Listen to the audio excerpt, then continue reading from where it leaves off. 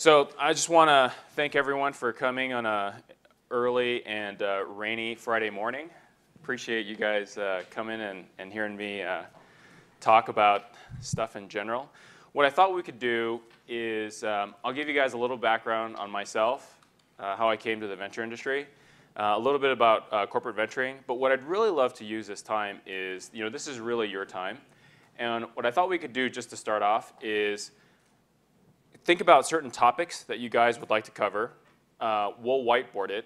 As I promised, Doug and Herb, I don't like PowerPoint presentations, so I've kept that promise, and I did not bring any slides purposefully because I really don't like PowerPoint and the way it constricts one's thinking. And I kid you not, 2 weeks ago, I was having lunch with an entrepreneur. We were going over his idea. And I said, he's like, oh, wait, I've got this PowerPoint deck. Let me just bring it up. And he's trying to find it on his Mac. And ultimately, he really couldn't start giving me the presentation without actually finding the deck. And so it made me realize, and it really crystallized, that too often the PowerPoint deck is really the crutch. And we've kind of lost this basic human interaction of just having a conversation. So I'm all about more conversation and less presentation. And to that end, I have no presentation. But I am more than happy to walk you through my thoughts. So please just shout. I'm gonna whiteboard and use this whiteboard. If you guys have specific topics that you'd like me to cover, I'm more than happy to do that.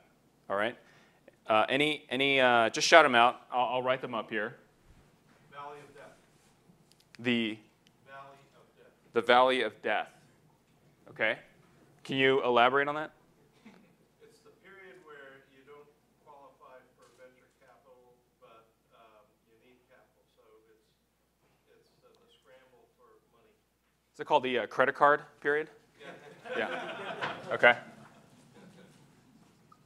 How to approach a corporation for their internal venture.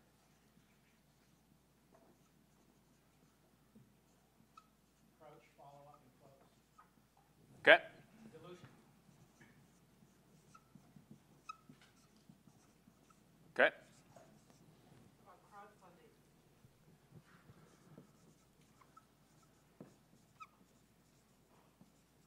Okay. What are you interested in? In terms of areas that I like to invest in? Yeah. Okay.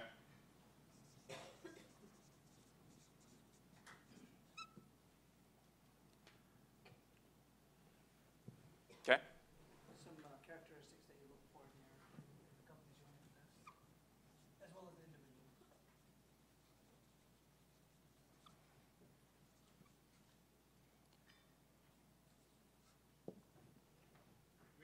Which rounds should a corporate VC invest in? Rounds that corporate VCs invest in? Okay.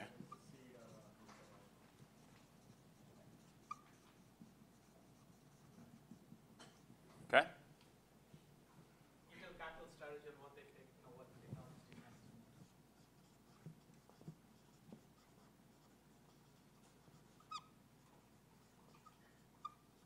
Okay. Any others for now?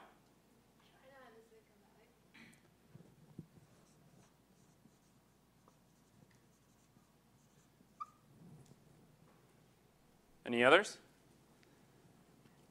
We can add more topics. I'm sure one of the reasons why I love doing this is because these topics usually end up having subtopics and even more topics. So I got into venture almost 10 years ago. I spent 7 years, well, it kind of goes even further back. So I started my early career in technology investment banking. I did 2 years straight out of undergrad, focusing on enterprise software. After that, I went straight to a venture capital firm called Institutional Venture Partners, or IVP, which is based in Menlo Park. And IVP focuses on later stage growth equity investments. And they've now raised a total of 14 funds. So definitely one of the older funds in the Valley. And they've been very, very successful in companies such as Twitter and HomeAway and Snapchat, et cetera. And then about 2.5 years ago, I had an opportunity to leave IVP and join Intel Capital in a partner capacity, where I focus on internet and application software. So this would be a great time to touch upon Intel Capital's strategy and focus. So at Intel Capital, we invest roughly $300 million a year, and that's every single year. It's been pretty consistent. We invest in basically everything under the IT umbrella. And where we feel like we find the best deals is basically two Venn circles coming together. Institutional investors focus purely on financial return, as they have a fiduciary duty to their LPs to make money. And at Intel Capital, we layer that as well as a strategic component. We feel like the best deals are where a company can take advantage of both the financial economics of a deal as well as the strategic piece. Now, that strategic piece tends to be a continuum.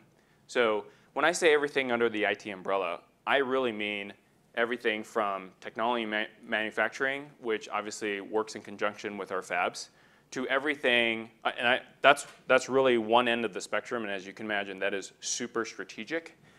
The other side of the spectrum is the area that I focus and cover, which is internet and enterprise software. So the reason being is because when you look at a lot of internet companies, and we can think of the Facebooks and the Twitters, the Airbnbs of the world, one might initially think, what does that have to do with chips? But as we all know, there are chips on your phone, there are chips in the cloud, and a lot of that is powered by Intel. And by no means am I saying that our investments lead to selling more Intel chips, because that's clearly a more tactical, strategic approach to investing in internet and digital media, digital marketing.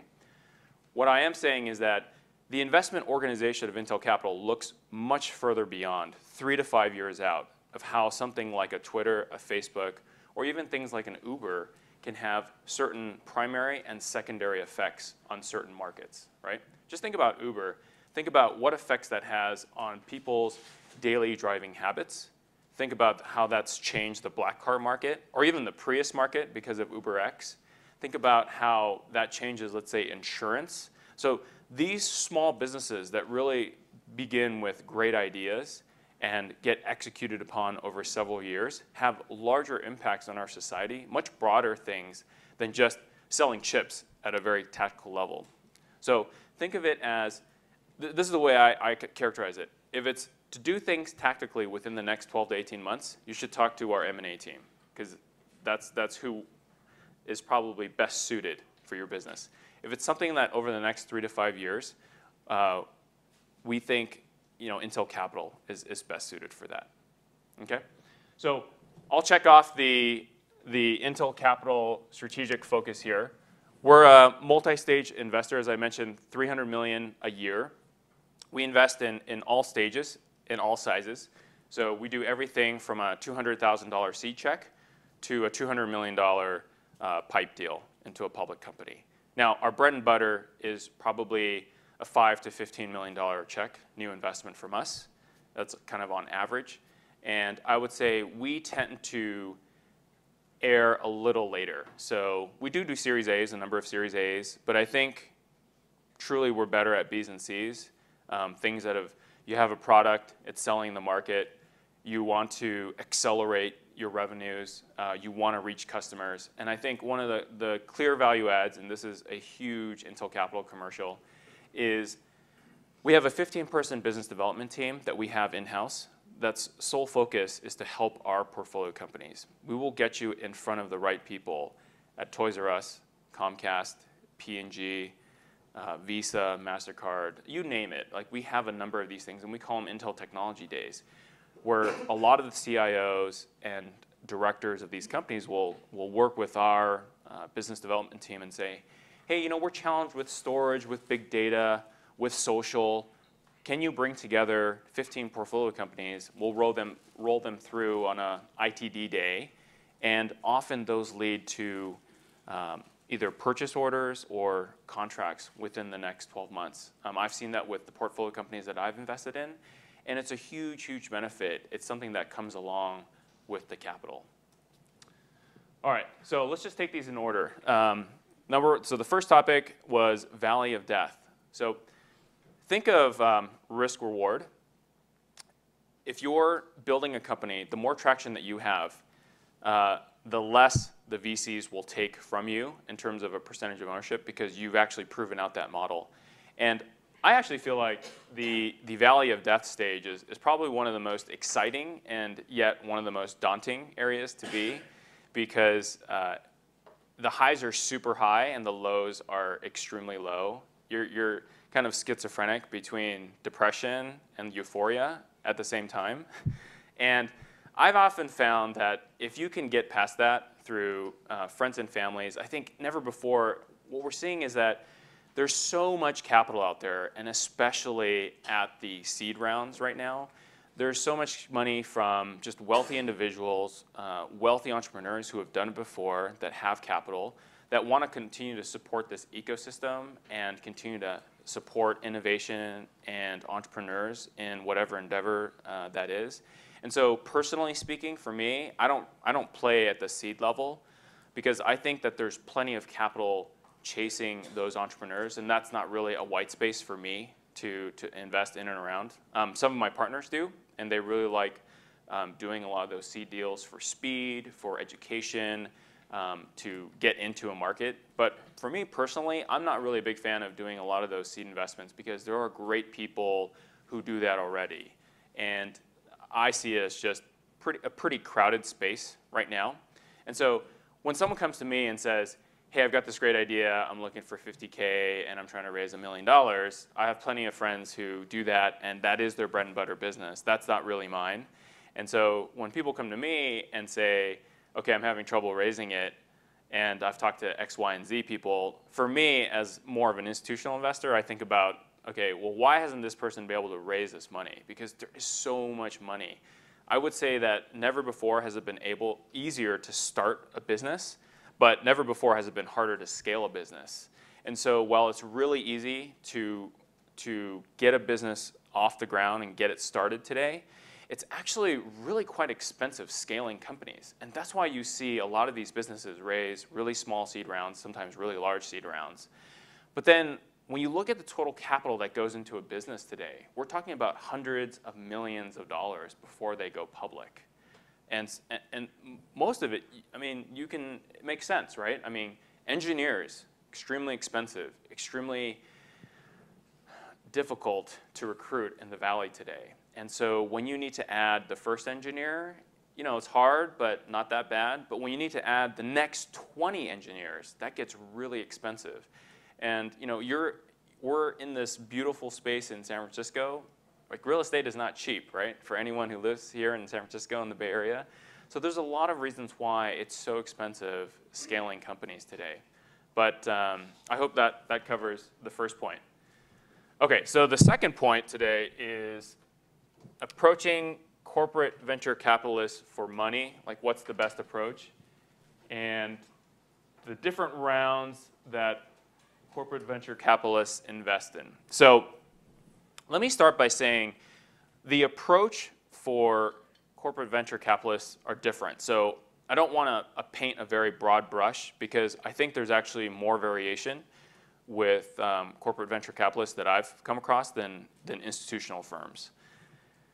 What I mean by that is I would basically put corporate venture capitalists in two buckets if I were to really simplify and overgeneralize that space.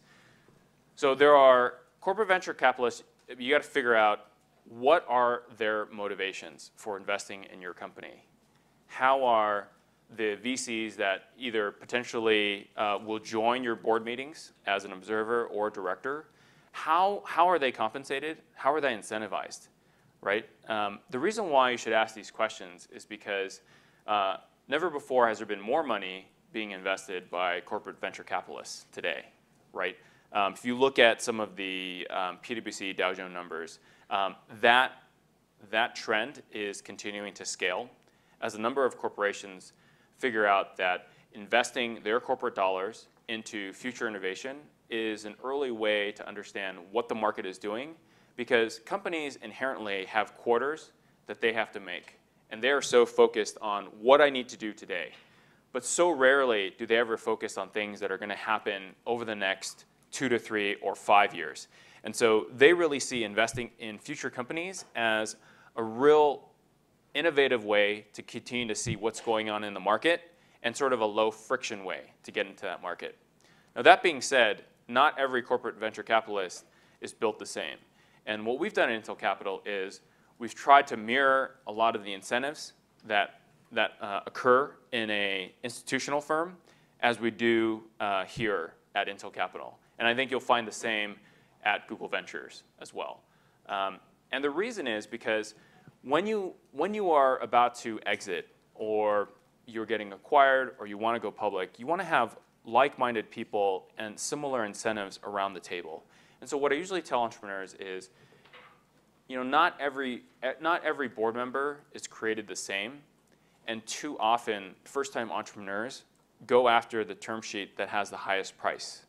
And that price often comes at a price, unfortunately, because you may not have the right chemistry with that board member. That board member is an ambassador to the firm and to the capabilities of the firm. And too often, a lot of first-time entrepreneurs fall victim to, oh, I got a term sheet from this top-tier venture fund. I've made it. And little do they know that the person that they've just partnered with probably, or maybe isn't the best person to be on their board, isn't constructive, isn't value add, sits on 17 boards, is not the right person for them. But Sequoia invested, or Excel invested, or pick any top venture fund. And so that's critical when you think about also your corporate venture capitalist who's going to be either an observer or a director. And a lot of first-time entrepreneurs think, I can control them, they're a minority investor, it's not going to be a big deal, but look at the minimal dilution that I'm getting. And unfortunately, at the end of the day, I've talked to too many entrepreneurs who have said, gosh, I wish I didn't take that term sheet. And for those who get the opportunity to do a second and third company, the one thing they'll always say is, I'm never going to do that again. I'm not going with the highest term sheet. I want to go with the person who's going to be the best partner, who's going to be there when times are tough, who's going to actually return my text at 10 o'clock at night, who's actually going to respond to me, not a week later, but within a day. Like, those are the people that you want to surround yourself with, not the people who are willing to pay the highest price. And so I would say that most corporate venture capitalists kind of fall in those two buckets. One's where they do have a financial incentive to make you win, and those that, it's nice if you win. And they will help propel your company into different areas within the organization. So why would you go to a corporate venture capitalist versus going to an institutional fund is probably a sub-bullet of this question. And I think the real thing is access. What type of additional access do you get to that organization that you wouldn't necessarily have if you didn't take that capital? And so you can think of Intel Capital, you can think of Google Ventures, Qualcomm. I mean, there's so many companies out there that have corporate venture groups. The other thing that I would say that you should watch out for is not all corporations have a very structured process in terms of how they make an investment decision. And typically, unfortunately, that means that the decision from a first meeting to when they wire you the check is typically elongated. So you should really ask them when you go in, what does your typical deal process look like? How long does it take? Do you lead deals? Do you take board seats? What does your involvement look after the investment? How have you helped entrepreneurs scale their businesses? You should really, really dig deep into these questions because you don't want to get lost in the mud of, I don't know where I stand with this corporate, but I'd really like to have some of their money. And I think it's really helpful when you elucidate to them why you think it is beneficial to take their capital versus not taking their capital, and how that may impact your own business. Can I add a follow-on? Yeah, please. You'd mentioned the compensation and incentivized, in how they are incentivized. What is that? I mean, I have no clue as to if your Google Ventures, so we don't have to use Intel as an example, or your Pfizer, or whomever with the venture, how do they do it? How are they compensated? What would motivate them? I think the real question is there a financial incentive? Like I've always said, if you want to see how well your sales force is doing, just look at how they're compensated.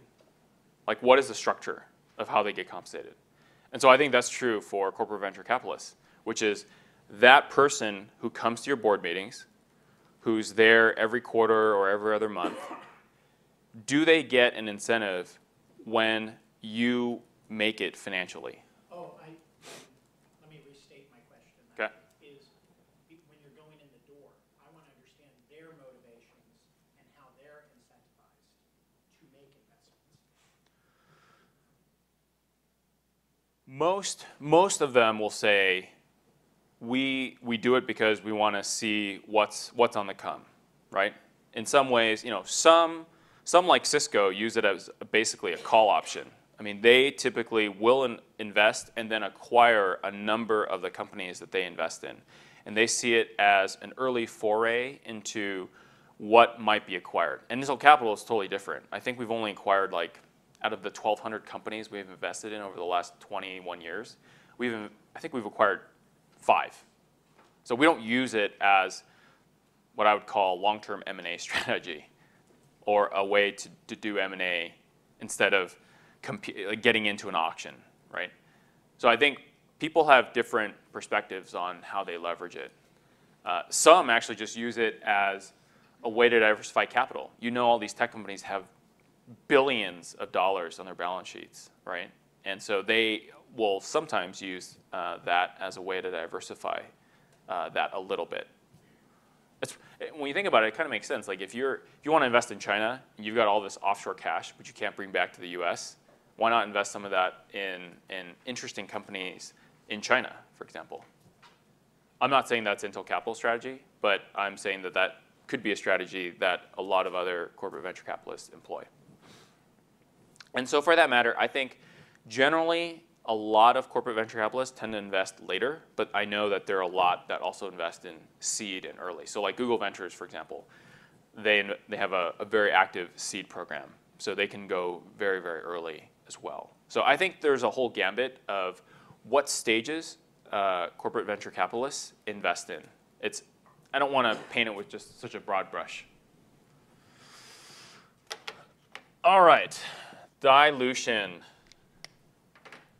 So this topic's a lot of fun because clearly as an entrepreneur you want the least amount, and as an investor, I would say that I've evolved my thinking. It's typically a pretty challenging situation when you're trying to negotiate a term sheet because the entrepreneur wants more and the investor wants more. But I think of it probably slightly differently as an investor now. I think about it as, yes, I mean, I would like to have more, but I don't want to make it so punitive that I'm going to start worrying about your incentives as an entrepreneur. Because that is clearly, the entrepreneur is doing all the work, right?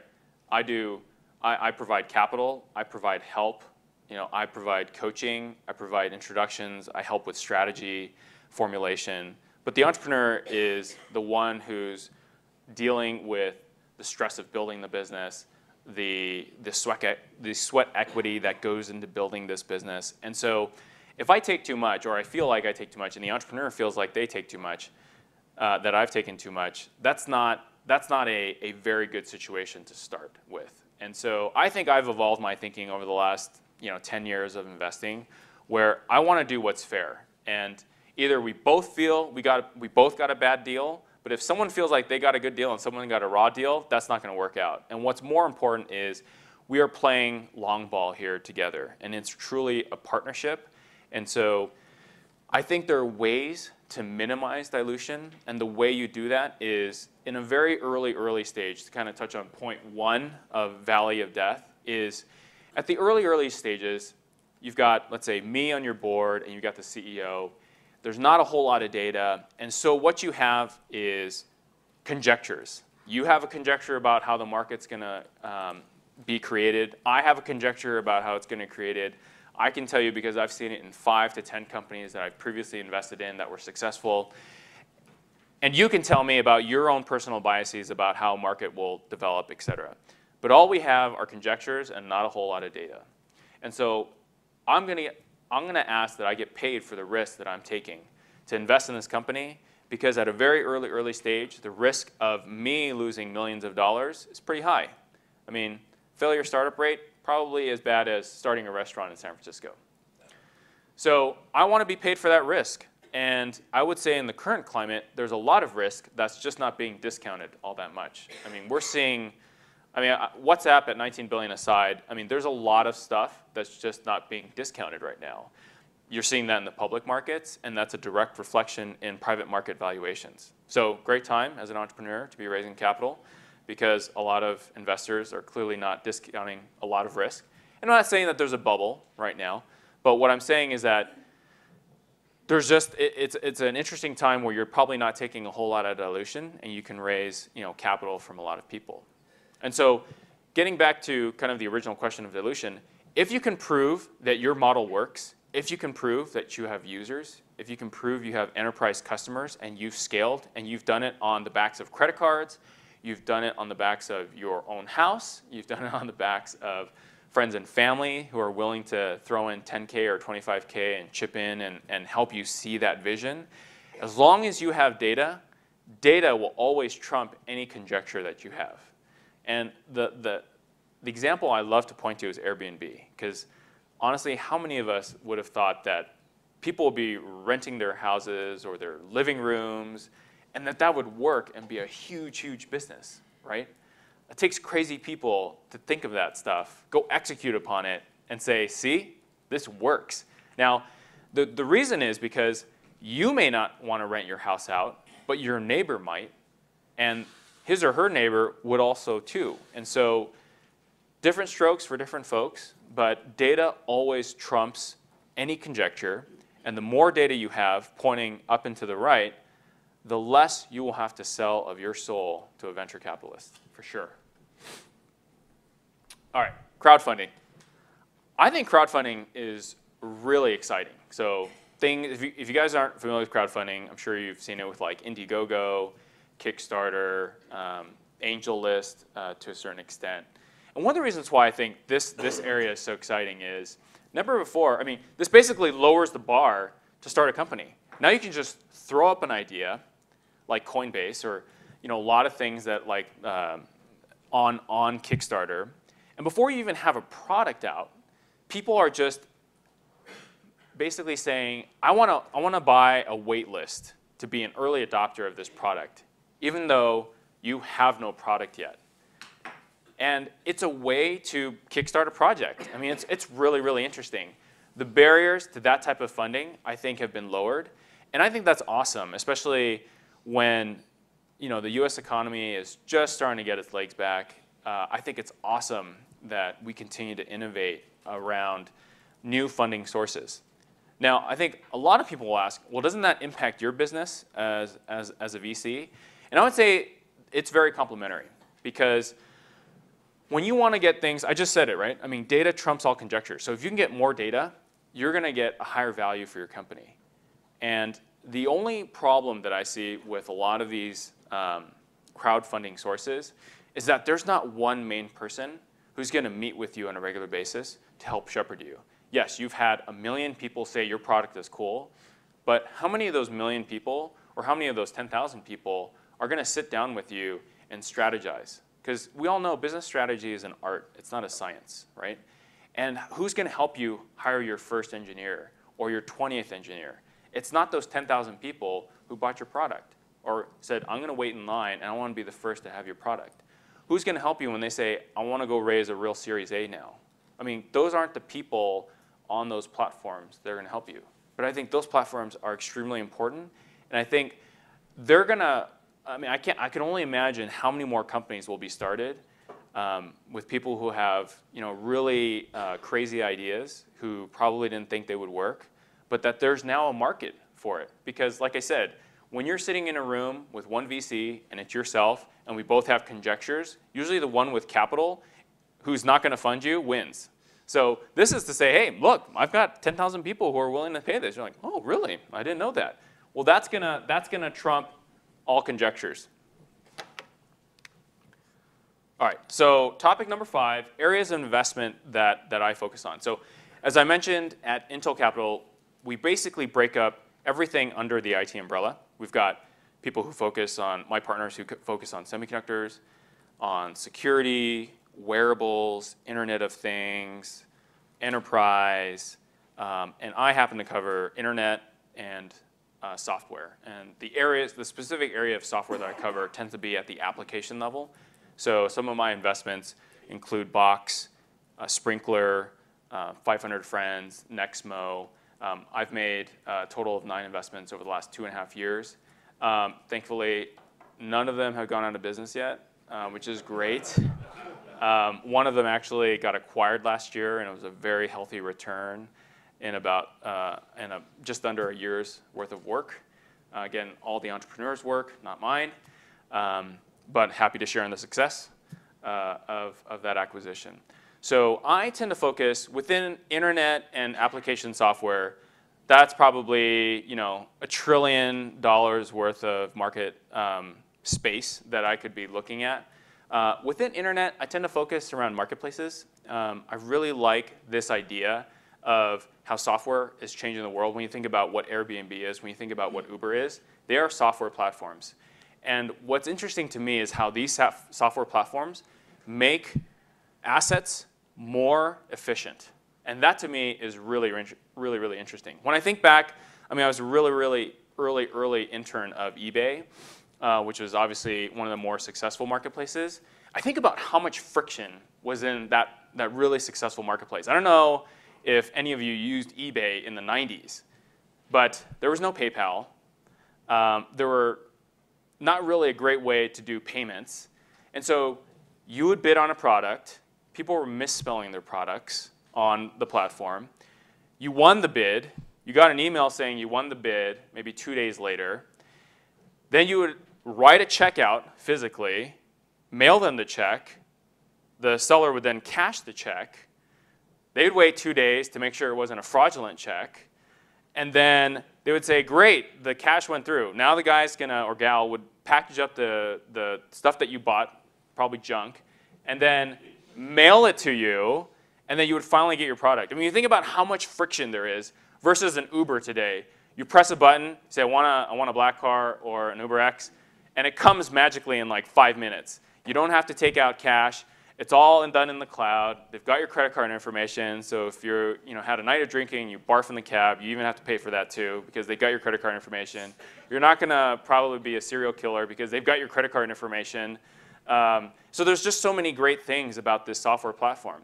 But without that software platform, you've created huge inefficiencies in the market. I remember when black cars would just be sitting and they didn't have much business, and they would start, hey, do you need a black car? We've probably all been solicited by black cars. You're like, get out of the airport. Hey, do you need a black car? Do you need to get to the city?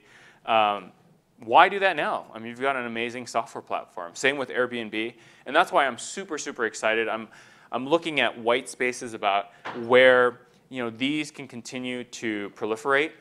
Like when you look at commercial real estate, these startup companies sign like 7 to 10 year leases. And the commercial real estate broker takes a huge percentage of that lease. Very fat percentage, by the way. So why is that? Why does that have to be that way? And I love it when entrepreneurs say, it doesn't, and I can make it better. That's disruption that I personally love investing in. Why? Because there's not a whole lot of competition, number one. And number two, you're basically creating a new market. And there's a lot more you can do versus a super competitive market that you're just trying to take a small piece of. So that's the internet side. On the application software side, I have, I'm guilty as charged. I've invested in a lot of companies that basically sell to the CMO. And there's 2 big trends that I see. I think that the death of TV is probably a little bit extreme, because I know all my friends continue to watch TV, even though they always say they don't watch TV, but they're always talking about, oh, did you see that episode last night? And I'm like, well, yeah, you don't watch TV.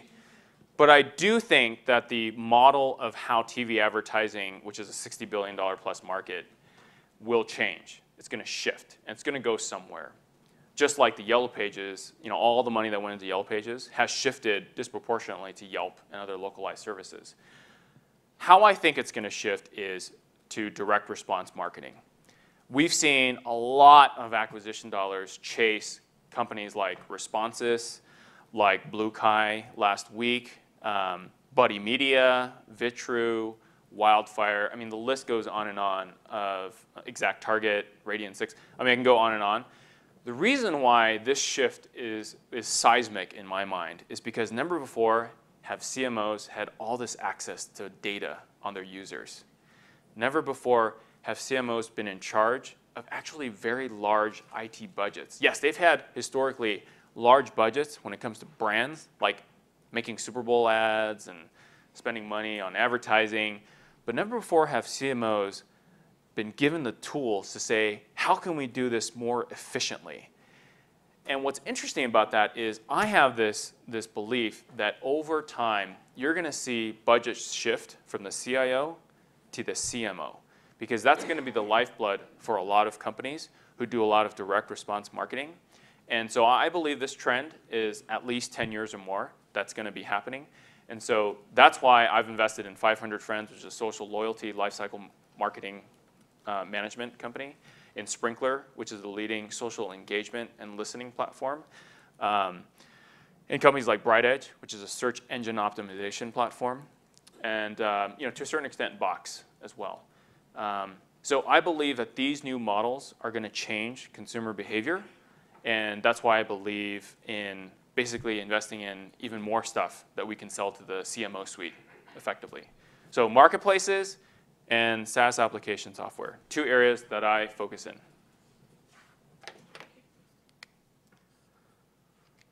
All right, characteristics of investments. So was this more about like what I look for in a successful company?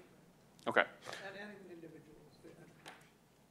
I look at 4 basic variables when I evaluate a deal. So at any point in time, if I tell you if I don't think this is the right time to invest for me, it's usually along these 4 variables. The first is a team, but that's a touchy one because you're basically telling the entrepreneur that you don't think he or she passes mustard. I think that there's a season for every manager, and I truly believe that just because you're a first-time entrepreneur, it doesn't mean that you suck. It really just means that you have a lot to learn, and that's not a problem because for people who say they don't invest in first-time entrepreneurs, means that they won't really have a long-term business in the venture capital business because there's only so many repeat entrepreneurs you can back. And for those in the audience who actually been at a startup, it's a lot of work. And after you've done 1 or 2, the chances of you doing like 3 or 4, a little bit challenging. So the first is team. I'll be the first to say that above all else, I love backing great teams. I think about what it's like to potentially see myself at a board meeting, working with this person day and night. I'm more than happy to take phone calls at 11 p.m. or midnight, whatever it takes to make the entrepreneur successful. So I expect the same from that entrepreneur. I do take calls on the weekends as well. Because the thing is, the thing that you have, the single greatest weapon you have as a startup is focus and speed of execution. For any of you who work at big companies, you know that at big, huge behemoth companies, they are slow and execution is questionable at times. But what big companies do have is probably huge distribution and a heck of a lot of capital. So what's scary to me isn't that Google is in a market. What scares me as an investor is if Google has decided to focus on the market segment that you're focused on as a startup, and they're going to plow $1 billion of their, which would be like an infant. I think $1 billion for Google is like a month's worth of AdWords. So if they just plowed a little bit of that into yours, they can win. But it doesn't really affect me from a market perspective if Google or Oracle or Salesforce is in the market. I'm only concerned if they've decided that they're going to now kind of crush everyone in this market segment that is new. So I love backing teams where they have no other option. Some people call them the cockroaches. Like if if the world were to end, they would still find a way to make their company successful. I mean, they're the last people on earth who would see that company fail. Those are the people that I love to back day in and day out. Now, that also means that it's a person with probably a lot of pride, a lot of ego, very strong personality, but that's okay because my kids are like that, and you just have to learn how to manage it. And not to say that the CEOs I work with are my kids, but what is really important is those are the people that you want to see succeed in life. Those are the people that when their backs are to the wall, they're not just going to say, hey, you know what? It's game over. I tried, but I failed. It's the people that say, you know what? I don't care. I'm going to figure this out. I'm not going to lose you money. I'm going to make this work. Those are the people that you know in your heart. They will find a way. They will find a way to make this work no matter what the situation is. In good times as well as in bad times. Okay? Now, I only know that because you have to work with a number of management teams. So like when I see a pitch deck and it says, we have a great management team, like that's great. But what's more important is you have to trust sort of a VC's background that they meet with teams day in and day out. Like I meet with probably like at least 5 different entrepreneurs every single day, right? I'm not always right, like whether or not they're great, but like I said, that's why data trumps everything else, okay? So the first is team. The second is market. What type of market are you approaching? Is it a big market? Generally, usually yes, right? The reason why you want to approach big markets is because if you have a small percentage of that market, you can build a $100 million business. That's the question that I'm usually trying to answer is, can I see your business being a $100 million revenue business? I don't like it when entrepreneurs come to me and say, I'm going to build a $1 billion business. Well, what does that mean? Like $1 billion in revenue or like $1 billion in market cap? Because you and I can both agree to disagree on what multiple public investors will put in your company. So all I care about is, can you build a $100 million revenue business? In the beginning, that's all I care about. Like even better if you can build a $1 billion one. But can I see you to 100 million? And maybe you're not the person, and maybe you agree you're not the person to build it to 100 million, but I'm going to give you all the rope in the world to see if you can try to build that company to 100 million or more. So the second is market. The third is product. Like, do you have a great product? Is it a great product experience? I'll be the first to tell you that I'm a consumer just like everyone else. I didn't grow up in a product manager or product marketing role, but I think like a lot of people, I can see great product when I use it. I'm the first to say that I'll be the first one using your product, probably even before I speak to you. I'll give you immediate product feedback on where I think it could use some work, where I think it's annoying me with like 10 different pings a day, or maybe we can slow it down or do things more efficiently. The last is basically deal variables. That's the last one. There are so many great companies that I wish I could have invested in. But just for that moment in time, whatever reason, it's just too expensive. Maybe your last round was too expensive. Maybe we can't get to the right structure. Maybe we agree to disagree on what the right price is and what the right dilution is. But those are basically the 4 variables. And usually I won't do a deal based on one of those 4. And generally I will say it's not usually the team, but it's usually the last 3. Does that help answer your question in terms of what's typically a good deal? All right, China and Silicon Valley. I have 2 investments in China. I think China is an amazing place. It is super exciting, super polluted. Probably not the best place to see blue skies. Probably a great place to get cancer one day. I'm not kidding. I was in Beijing last year. We were landing at the airport. And I know we were getting lower, because I'm usually on a plane at least every other week. But I couldn't see anything. I was like, where is this airport? Like, when you land at San Francisco, you start seeing the mountains, depending on where you come from. You start seeing the valley, the peninsula. You start seeing the bridges. And then all of a sudden, like the water, and then the water cuts off, and then boom, you're landing on the runway. In Beijing, I'm like, it's so smoggy. And I grew up in LA as a kid, so I know what smog looks like. And I was just like, this is amazing. anyways, that's neither here nor there. But I think China is an amazing, amazing place. I think the most successful venture capitalists in China will be the ones that grew up there. I invest alongside one of my partners in China who grew up in China. I'll be the first to say, even though I'm Chinese American and my parents immigrated from Taiwan, and I do speak fluent Mandarin, like that's not enough to figure out the best deals in China, unfortunately, right? It helps when I don't make the entrepreneur speak English and we can do meetings in Mandarin, but it's not enough because I grew up here. I grew up here in LA. I was born in LA. I grew up in LA. I came up here right after graduation. I've been in Silicon Valley for more than 10 years now. And so I have lived and understand the American lifestyle and the American way of doing things, the way that we, how we interact with technology, et cetera, the market landscape of the US, et cetera.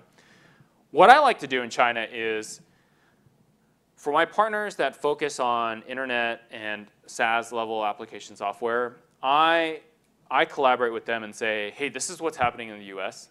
Can we go find companies that do this? So that we can strip out business model risk as well as technology risk, because we've basically proven that it works in the US. Now then we decide that that's not always the case. Perhaps, like for example, Uber's, I think China is just a very unique market to begin with, but I'd probably go out to say that the Uber of the US and the Uber of much of the world is probably not the Uber that's going to be successful in China. And primarily because I think China is just that unique of a market. So is there an interesting company or entrepreneur set in China that we can go back, that we can fund? And what's interesting about the Chinese market is, like for example, I think we would all agree that we have less social network fragmentation in the US. Like for a while there, a lot of people thought Facebook was the de facto winner. Like there was no other social network that was going to proliferate beyond Facebook. And now that Twitter and Pinterest have arrived, I think people are kind of the mind that more than one social network can exist in the US. Well, that's been true in China for a very, very long time. Like they've never had this de facto Facebook phenomenon that won. So the way that the interplay between how things have developed here versus things have developed there, and then we try to collaborate and find the best investment. So that's the way we do it at Intel Capital. But longer term, super bullish on China. You got over 1 billion people there. You got more billionaires there than we do here. I know China has a lot of problems. Just like any other growth company typically does, a growth country has a lot of problems as well. I'm sure the leaders of China are smart enough to figure that out, but I think it's a very interesting place to invest, and it's super, super exciting. You think the entrepreneurs here work hard? The entrepreneurs there just don't sleep. It's amazing. I mean, Saturday, Sunday, I don't even think they know what a weekend is. So it's just amazing. The work-life balance is just balancing work.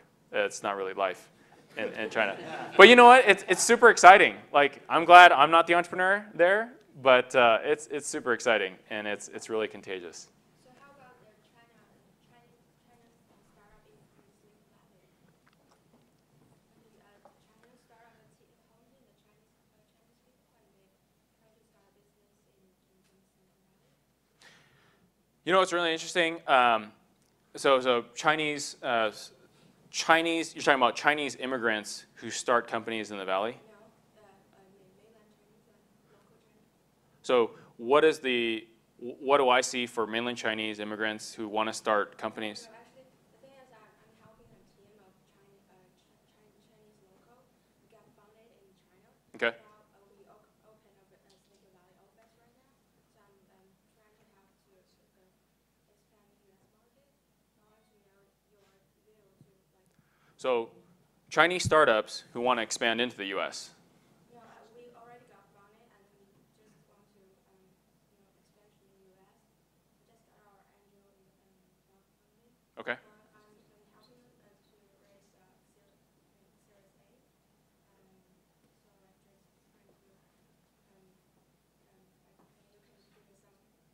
some videos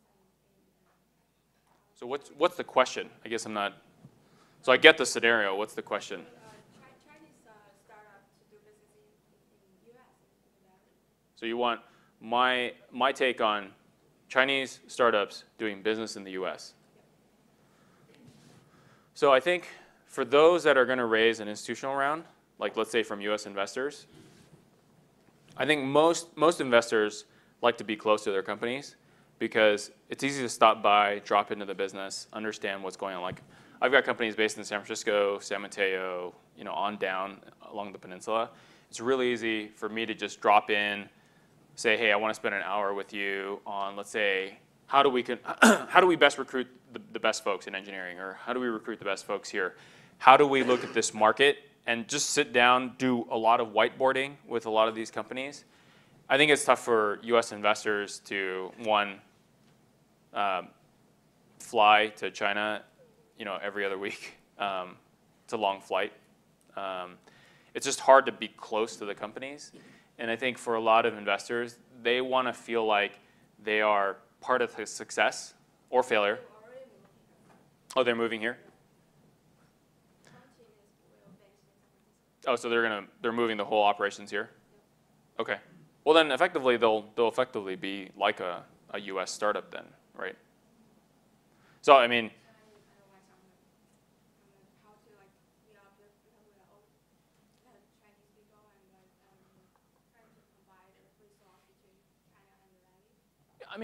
look, I think if you look at 60% of the top tech companies are founded by first or second generation Americans. That's just a fact, right? And so I think the Valley's been a phenomenal place for immigrants to come here, start companies. It's definitely more of a meritocracy. It's not a pure meritocracy, but it's more of a meritocracy. I think what's an interesting corollary to that is when you look at the number of first and second generation venture capitalists, it's not 60%. It's actually like well under 15%. So that's a stat I hope to change personally. Like I think that's an interesting stat of why is it that you see 60% of entrepreneurs who have founded, are first or second generation American and have founded the top 25 tech companies by market cap, but you don't see that in terms of from the investing side. That includes minorities in venture capital as well as women in venture capital.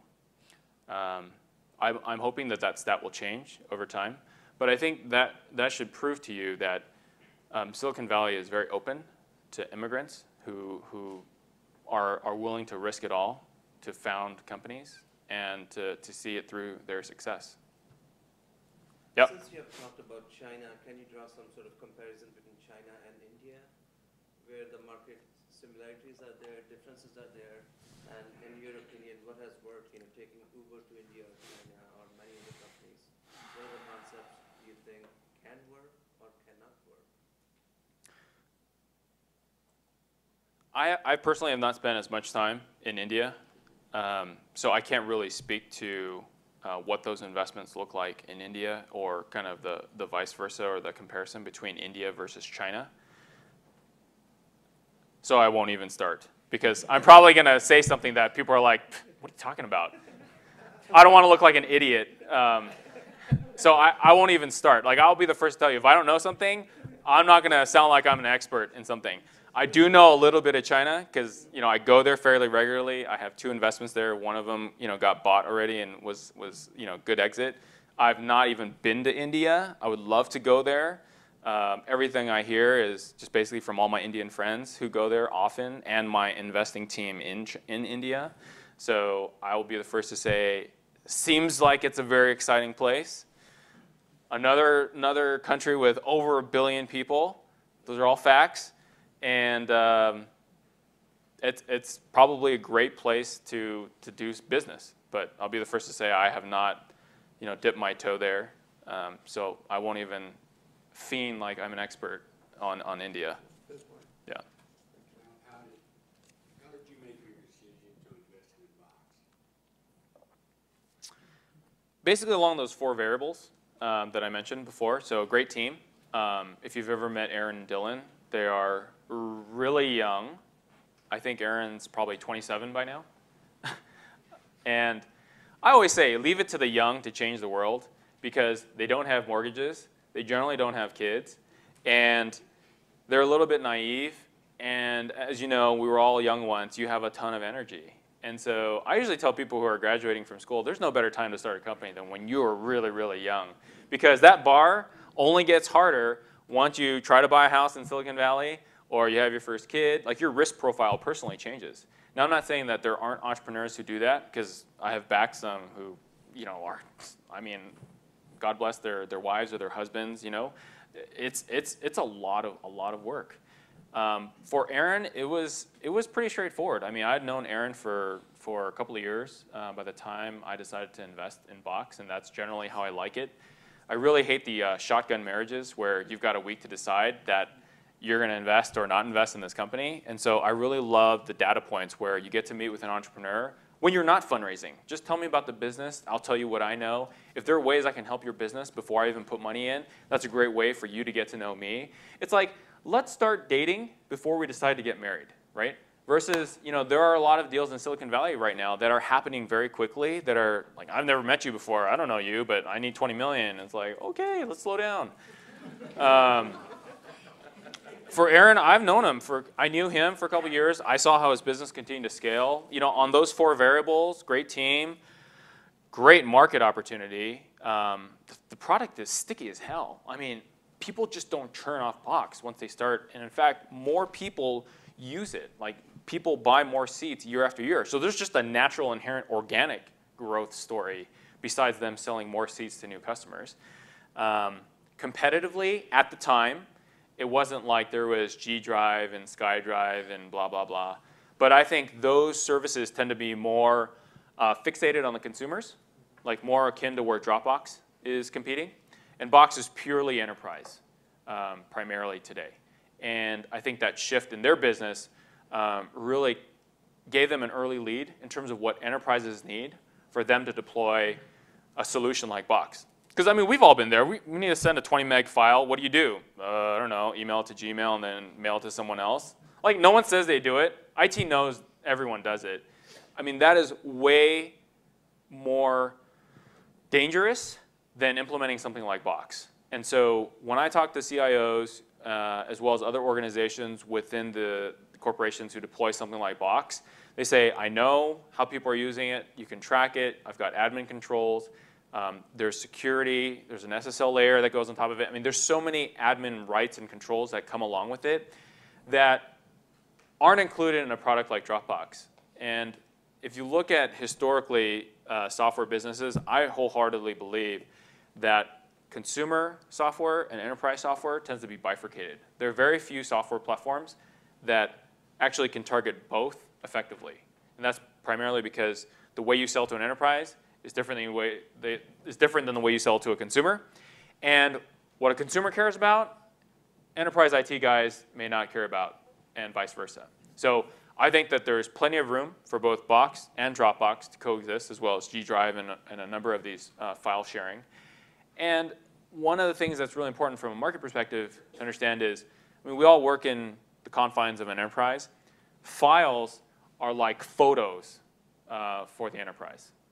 And that's why I think it's totally pervasive. The only thing that was tough about the Box deal was the price, because it was expensive. But in hindsight, it looks like we'll hopefully make some money. Like, we will make. I'm pretty confident we'll make money. So deals tend to have this fluidity about them. They look really expensive, but if they continue to grow and scale like a rocket ship, over time, you look like a genius. Like, man, that was a great deal. Like, I'm glad we did it. So that's kind of the rundown on Box. Any other questions? You mentioned with the dilution subject there, traction, and just wondering what level of traction do you see as a minimum base for your personal view before you actually seriously start contemplating taking an investment decision further? It's different for everyone. Yeah. So I came from IVP, as I said. They're a later stage and growth equity firm. So I would say that my bias and my personal investment area tends to skew a little bit later. So for me, generally, I like to start meeting with companies. If they're a SaaS company, they're doing about $500K a month in revenue, so that's like a $6 million run rate. That's me. So my partners cut seed checks, so I don't want you to think that Intel Capital with a broad brush focuses on that. And then for consumer internet companies, it's a little different, right? You can't just place a revenue because, let's be honest, a lot of these internet companies don't make money. Like WhatsApp, they don't make much money, or Snapchat, or a number of these hot consumer internet companies. So I generally will look at them from a uniques perspective, downloads, monthly active users, and I try to paint a picture where if this company got big and this company continued to reach this audience, what value could we place on each user type of methodology. So I would say when I look at consumer internet deals, it tends to be more of a fluid process in terms of how it's scaled. I think what's more important for a consumer internet company, they're probably the only types of companies that you can pay extremely ridiculously high prices for, is because the viral growth in a consumer internet business is insane. Like you can go from 10 million users to 100 million users in a year and not have a problem. Now, there are very few companies that can do that, but you can't get enterprise software companies to do that. Primarily because you got to hire a bunch of sales guys. The sales guys go sell. They take time to get productive. And then if you want to double the revenue, generally that means you have to double the sales force. Then you got to do it again. So sales, I would say enterprise companies tend to scale in a more step function, whereas you can get sort of the exponential growth curve in consumer internet companies. And if there's any company that you'd be willing to pay high prices for, it's probably consumer internet companies. Yeah. Was there a question back there? All right. Any others? Question. Yeah. You mentioned that none of the investors like a quick, I have to close my round in 10 days kind of thing. So, yes, we are, as an entrepreneur, pitched early to most investors, but how early, I mean, there's a limit to the bandwidth everybody has. So, what strategy do you recommend for people who are going to raise money in, say, a year or a year and a half? What I do is, I think too often the entrepreneurs don't do the work of figuring out the right, they target a firm, they don't target the partner. And it's the partner who's going to be doing the deal, whether that be a male or a female. So you should see what the partner likes.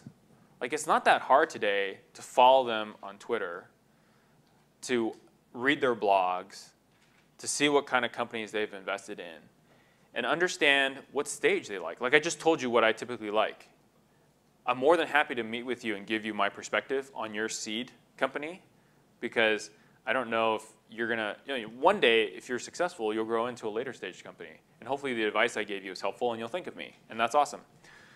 But that's not my bread and butter, and I always tell people that. So think about the person you're meeting with, what are their likes, and if you can get a credible intro through someone in their network, like you can go in their LinkedIn network and say, oh, I'm connected to you through him or her. Have that person do a friendly email. Even do the work and write out the email like, hey, Bob, hey, I know John from blah, blah, blah.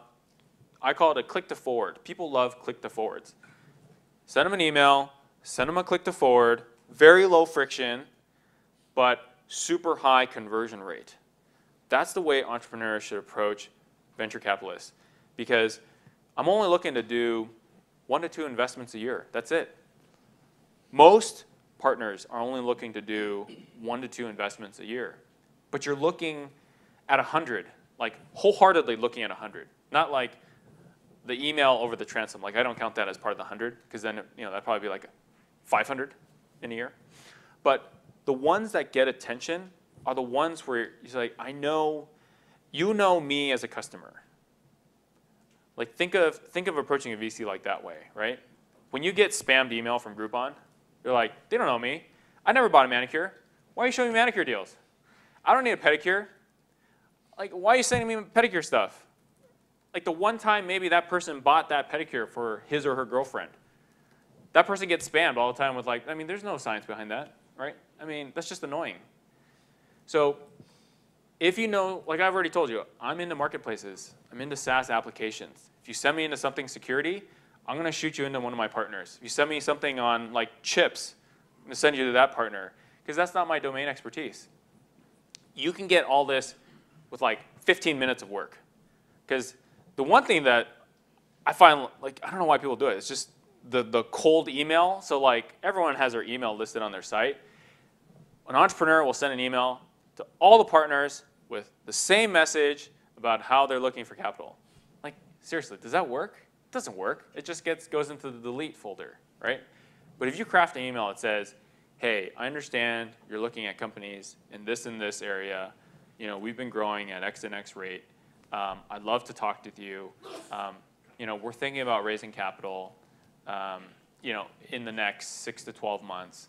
Love to just have an early discussion with you and tell you about the business. Low friction, low commitment, right? Versus I'm raising 20 to 25 million growth round. I've already got a term sheet, so you need to decide in the next 7 days. I mean, that could work if you've been meeting with the person regularly over the past year. They get to know you. They get to know what you said you were going to do and what you executed upon. That can work, but it doesn't work for everyone. Yep. What are some advantages and disadvantages of going with CVC versus institutional VC, for example? How does an entrepreneur decide the right fit? Yeah, so best fit, like how does an entrepreneur decide whether to go with a CVC versus an institutional fund? I think, I mean, it's a really broad question because, like I said, there's a lot of variation between CVCs. I think the real question is why you would take Intel Capital's money versus any other CVC, right? I think at the end of the day, you have to look at how the person who's making the investment from the CVC is incentivized and how do they define success in their business. Like, if you went to an institutional investor and you asked them, what makes you successful? You probably know the answer, right? Make you and your LPs a boatload of money, right? Like, that's basically it. Can you make meaning and can you make money? Those are two things for an institutional, right? When you talk to a CVC, though, you both have to make meaning, you have to make money, and the meaning has to be meaningful to the strategic confines of that corporation, generally speaking, right? Those are two really hard things to do, I think. And I would argue that a lot of CVCs are not successful at that model. Because how do you measure strategicness of a deal? How do you measure whether this deal was strategic or not, right? What is that litmus test of the strategicness of a deal? If we don't do this deal, we're not going to be able to sell more X, Y, and Z, that's a really high bar. Then I would ask you as an entrepreneur, if you change your strategy, because this CVC wants you to change the strategy, now you're beholden to their strategy. What happens when their strategy shifts because they didn't make their quarter? What happens when you've implemented all this extra software into your mobile application that you now have to rip out because, oh, not relevant anymore, or those guys got fired, so that business unit isn't going to work with me anymore? What happens when the CVC says, you know what, this venture thing was kind of cool, it was hip, and I wanted to do it because everyone else seemed like, you know, it was the right thing to do, but you know what, we're getting out of the business now. Who was the person who's going to shepherd that investment that went into your company? Like, these are things that a lot of entrepreneurs don't think about when they take CVC money versus institutional money, right? I don't want to name the ones who got out when the bubble burst, but there are a lot of corporate venture capital programs that just stopped. And then, oh, by the way, like in the last 4 years, they've come back because it's cool. It's in vogue now. Like, we should be doing it. But are they going to be here when the next bubble bursts? Because I'll tell you, I'll be the first one to say that what's going on right now is not sustainable. I'm not saying that there's a bubble yet, and I'm not saying that this feels like 07 and next year is going to be 08. But what I am saying is that what I'm seeing, a lot of companies are raising money with a discount that is not very discounted. And I've seen that story twice. and it doesn't end well for anybody. But it's a great time as an entrepreneur to raise capital because risk isn't being discounted that much. Now, I'm not going to sit here or stand here today and give you a prognosis that, gosh, we're going to go into a recession next year, because that wouldn't be cool, and no one would probably believe me. And I'm not sure I totally believe that right now. But what I am looking for is, where's the next asset bubble? Like, we all went through the housing crisis. A lot of us went through the dot-com boom and bust. But the question is, where's that next asset bubble? Because with interest rates being held low right now, and being probably held low for the next foreseeable future, and the Fed pumping in and propping up the US economy, what happens when that spigot starts to shut off? Like, what's going to happen? I don't know. I'm not smart enough to know what's going to happen. I wouldn't tell you if I knew. But what I will tell you is that I've already seen 2 cycles in the tech, like how it directly affects the technology. And technology is really a small microcosm of the entire US economy when you look at housing and energy and blah, blah, blah. So I keep that in perspective. But what I tell entrepreneurs is, don't worry about the things that you can't control. Only worry about the things you can control. So don't fret about, an earthquake or some polar frost or polar vortex and how that affects your, warehouse. Those are things that you cannot control. But think about who you can hire, how you can be excellent in front of your customers so you can get more customers. Think about how the type of culture that you're building within your company. Those are the things that you can actively control. And then there's some things you're just going to have to leave to chance because you were crazy enough to do a startup anyways. So you're just going to have to leave things to just be the way that they'll be at the end of the day. I think we have time for one more question. I want to respect everyone because I know everyone has real jobs. Is there any last pressing question?